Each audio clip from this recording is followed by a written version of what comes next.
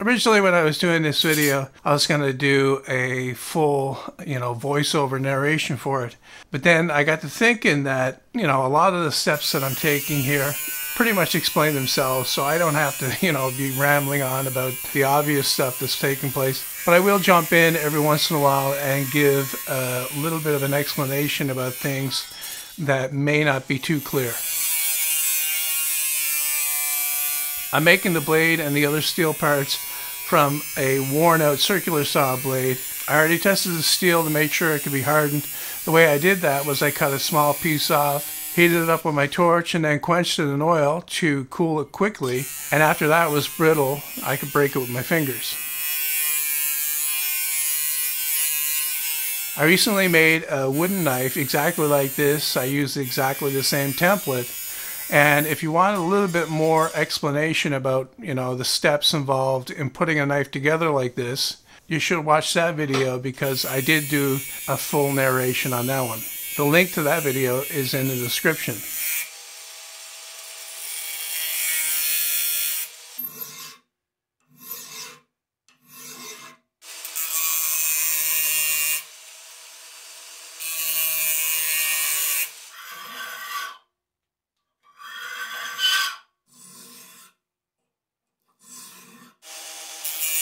This tab on the end is there so that I can grab it with the pliers while I'm heat treating it.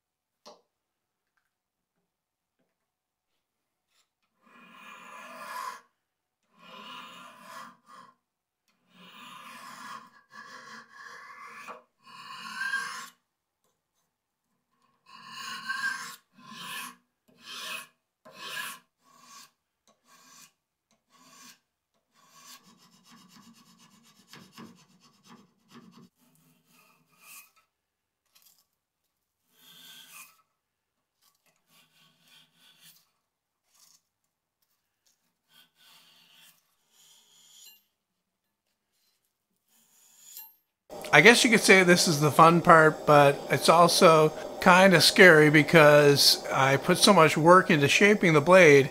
If something happens to it, while I'm hardening it, if it cracks or anything like that, I just got to throw all that away.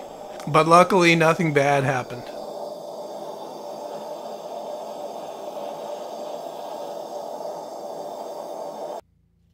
After the blade was hardened, I tempered it in my kitchen oven. I put it on 400 degrees Fahrenheit and left it in there for about 20 minutes.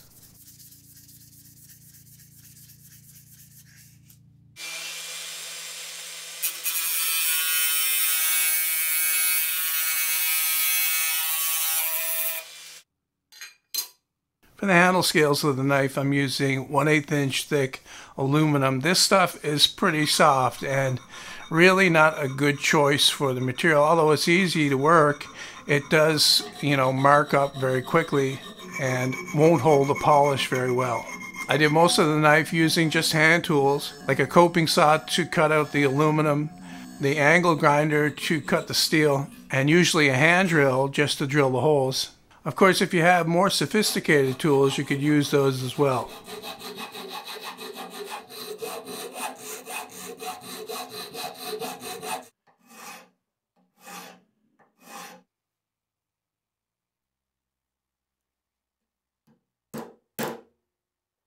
I'm gluing the two handle scales together so that I can machine them both at the same time and they'll be exactly the same. The holes will be in the same place.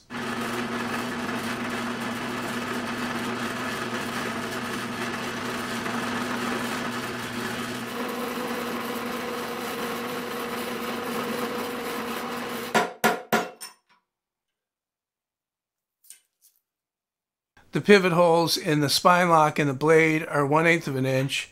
I drilled the holes in the handle scales a little bit smaller than that so that I could use these nails as pins.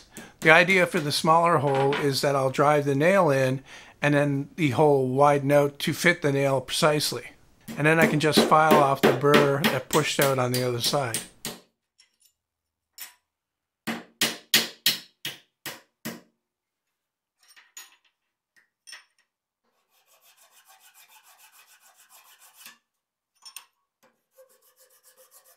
Rather than use the template for the spine lock pivot, I'm using the spine lock itself lined up with the blade to mark that hole.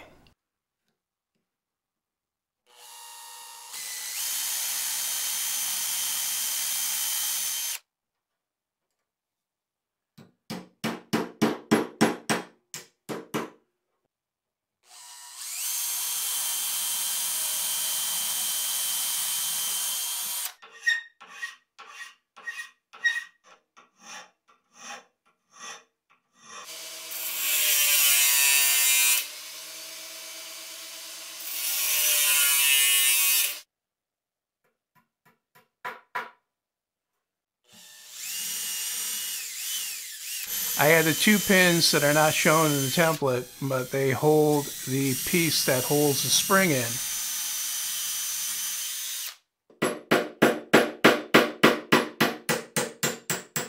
I very carefully cut out the spring from that same circular saw blade, and I was interested to see that it was actually really springy enough for what I wanted it to do. I thought I would have to harden it and then temper it back so that it would, be more springy, but it works great just the way it is.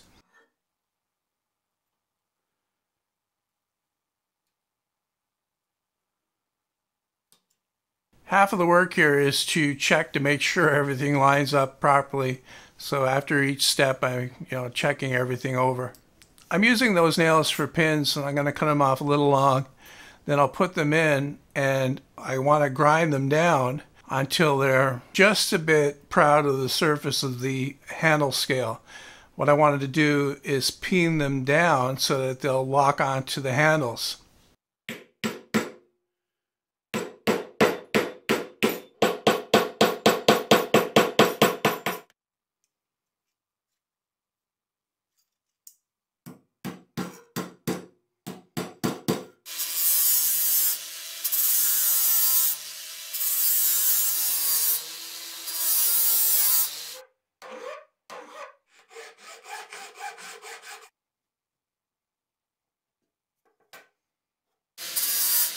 You see, those razor blades are shims actually, so that as I peen down the pins, it doesn't close tight on the blade or the spine lock. You really need to leave enough space there for those two things to operate correctly.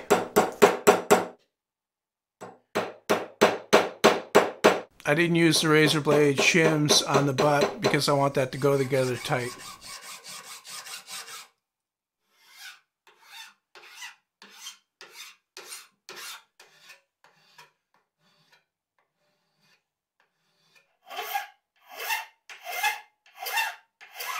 Then after I've got it together, I'll check it out again to make sure everything looks right.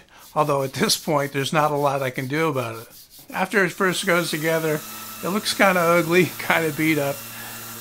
But what you have ahead of you is a lot of sanding and shaping to get it looking perfect. I didn't really go overboard with it, but what I did do was give the handle scales a bit of a polish on the buffing wheel, just to make them, look better in the pictures. Anyway, a fun project, both the metal one and the wooden one that I did before. If you want to try to make this knife, you can get the template on my website. The link is in the description. Once again, I recommend that you go look at the other video. It's a lot more detailed. I did a lot more talking in that one. Even though I'm making the knife out of wood in that one, most of the steps are the same in the metal version, except for the pins, how the pins go in, and peening those. That's a little bit tricky, and it does take a little bit of practice.